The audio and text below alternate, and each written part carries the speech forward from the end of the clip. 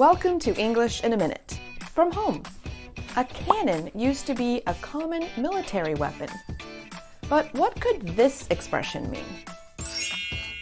Loose cannon. Jonathan, how did your virtual family reunion go? Well, I've told you about my Uncle Bill, right?